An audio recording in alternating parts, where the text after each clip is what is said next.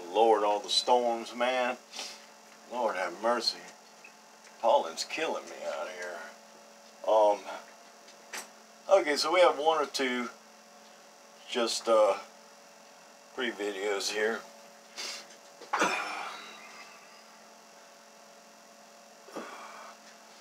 This one really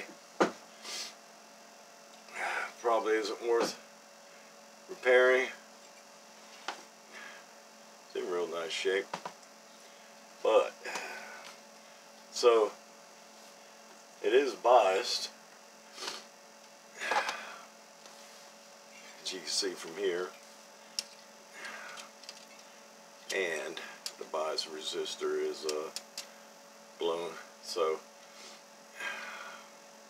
when I repair it, I will be just offing this.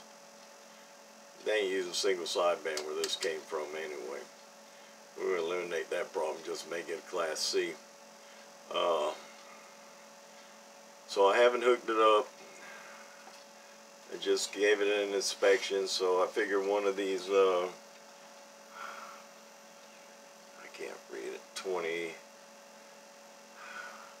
they're like 455s. Of course, the cords are always going to be so short that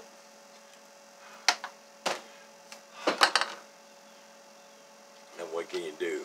I mean, you know, put new wire on it. I'm probably just going to solder onto this wire so that I can test it, see what's going on. First thing I'm going to do is get rid of that bad resistor right there, and see what happens. I imagine it probably got the transistors, whether they got one of them or two of them, I don't know. We also, this was also sent, I got to build a 16 pill here shortly.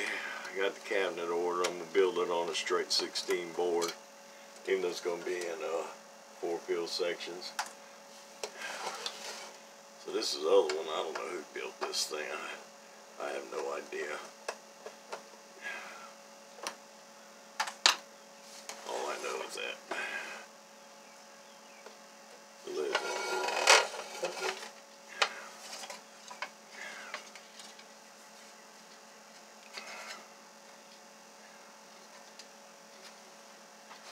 That's all I know.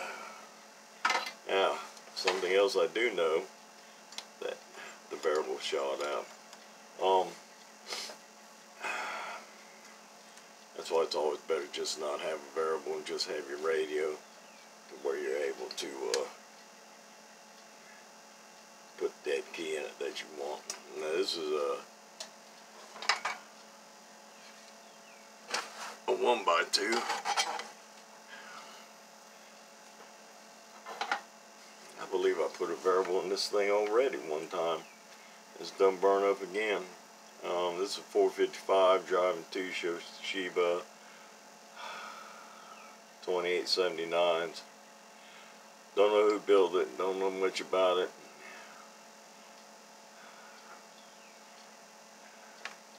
It's even got attenuation slap dab to the input, straight to ground. Besides the variable going straight, so it's got a lot of input. Oh my damn nose! Jesus Christ, this weather's killing me.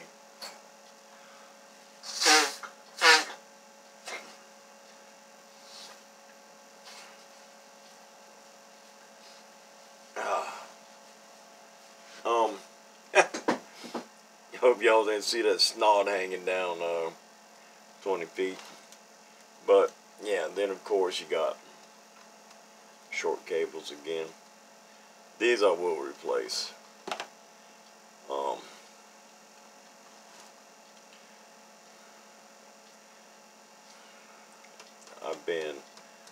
I've repaired this thing one time before.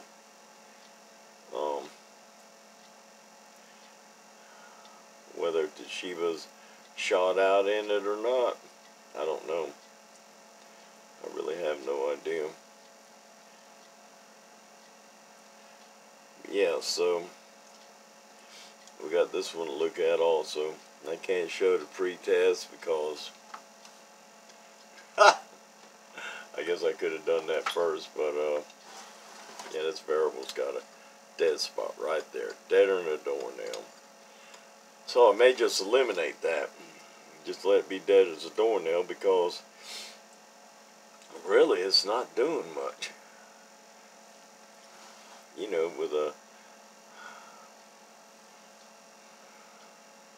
100 ohm going straight to ground on the input, really not doing much. Maybe I'll change that over to a 50 ohm. You know, it's killing power, but you know, it is what it is. Anyway, I'm gonna see if they work or not first. So with that, I'm gonna say 73 ohm. I got to get everything together for a what in God's name is going on here? Alright, so so I see the guy that does the work over there. I see he's back at it again. I'm telling you, it's just like, it's crazy. Watch this. This is a piece of solder.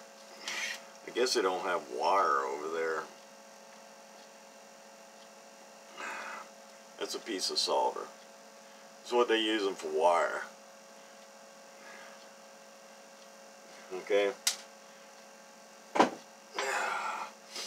Get rid of this one too. You got it here also. There may not be no hope for this thing because I'm not putting any time into it. If it keys up, I may be able to help make it live, but if it doesn't, then I'm just done with it. There we go. I've seen that on a bunch of them. It just ain't got no wire, I guess, over there. Crazy. But it is what it is. That solder chunk out of there. Okay, so all in all it looks okay, but you know, I don't know if the other person over there neglected to see this or caused this, or I don't know. But yeah, using solder for wires, no.